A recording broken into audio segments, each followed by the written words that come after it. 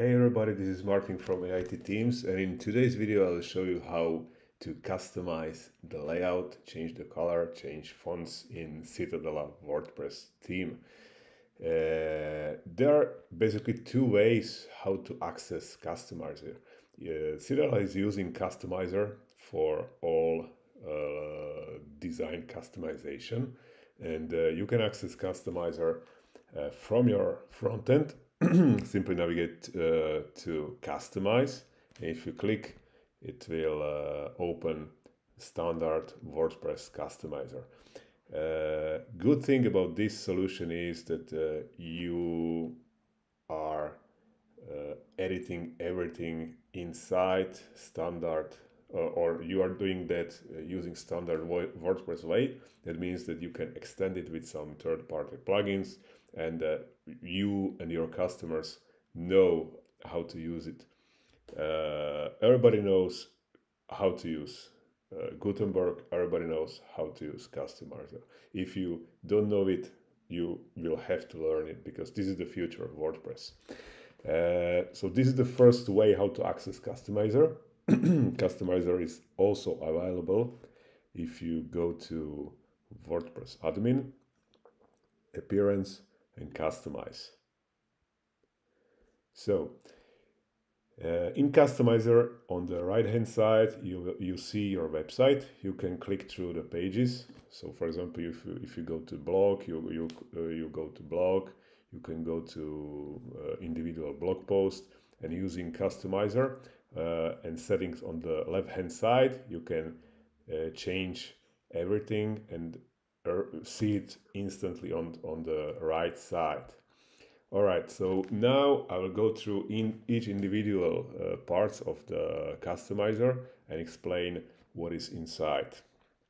First menu is site identity. Here you can change the logo, you can upload the logo, change your title of your website, subtitle and footer text, and also the icon that appears in a browser. If you open the tab, you see your icon here. You can change it here and save. Next thing is general layout. General layout, here you can change the basic or main theme layout. There are two options, modern and classic. Classic shows the sidebar inside the content, and modern shows sidebar outside of the content. If we have some widgets in a sidebar, or for a post, for example, it will appear outside of the content. It's very nice, so you can give it a try. The next option is for footer widgets. If you're browsing your website on a mobile phone, widgets won't fit on the side of your site, so widgets are moved to the bottom, and here you can control if these widgets are open or are closed, and how it will appear on the mobile phone.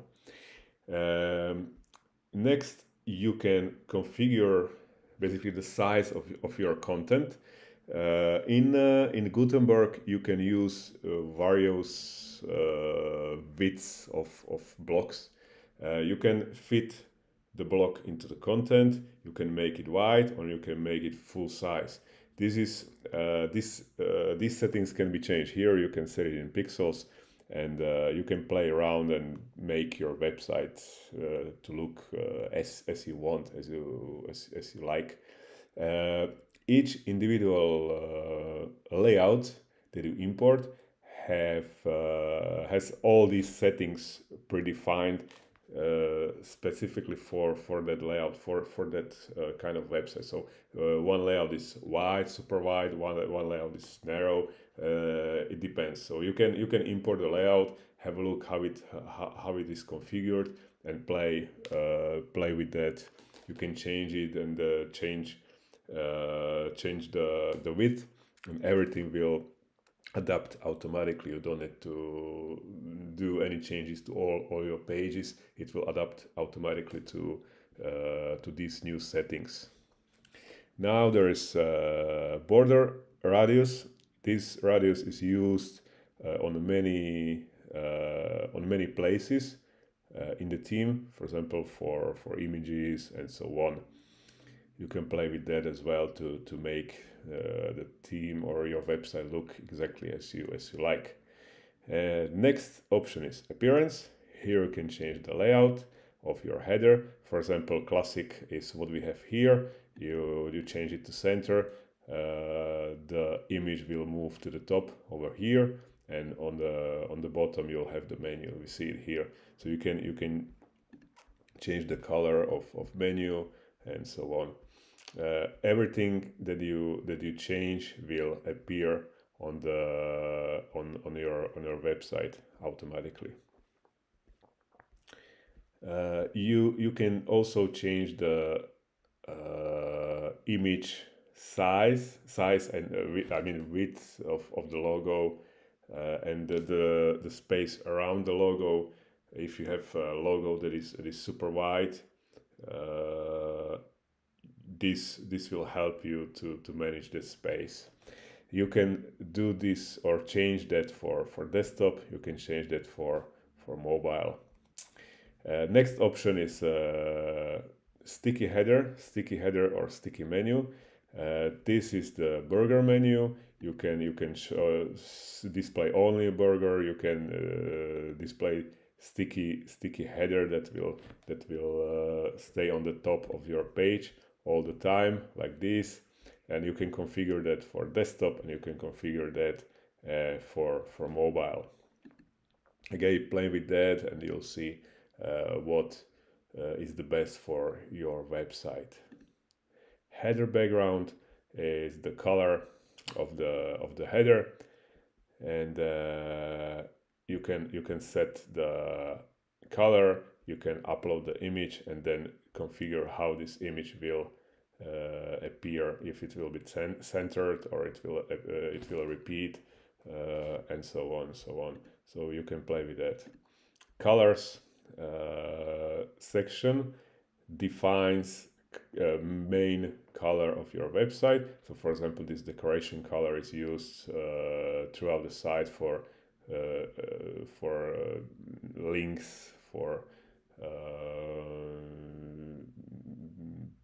numbers in the posts, or dates in posts, and so on. So if your color is, for example, red, you set it to red, and it will Citadela will configure this color on many places, and your website will look this way. Next is typography. You can configure fonts for text and for titles, and title style, if you want bold or you don't want bold, depends on you. Next section is announcement bar. You can configure announcement bar, what is the background, what is the button color, and so on. And what is inside the announcement bar you can change in Citadela Pro settings. We covered that in a previous video. Next is menus. You can configure here how your menu look like, what pages are shown in a main menu, what pages are shown in a footer menu, and so on. Next section is widgets. You can configure the widget for post. So for example, here is a post. I can add a widget. For example, I can add an image. I will just select the image from the library. The first image that is here will do for this example, and I have an image inside automatically, so I can see it here. For homepage settings, this is basically the default page that is displayed if you land on your website. So if you have a website like mywebsite.com, you change which page will be the main one and which page will hold posts. So for example, our post page is a news page. If you go here, this is our post page, the default WordPress post page, and you can see the layout of this page is a bit different, and you can configure that or everything in Citadela special pages. The last section is additional CSS. I recommend to put all your CSS code into this editor.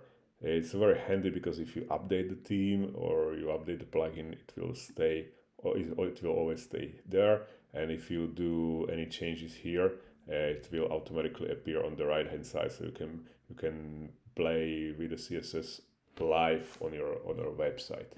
So that's basically it. This is a very brief introduction to Customizer, and I highly recommend you to learn how to use Customizer, how to use Gutenberg, because in the future all WordPress themes will be based on the default WordPress editor, default WordPress customizer, and full site editing. That's it for today's video.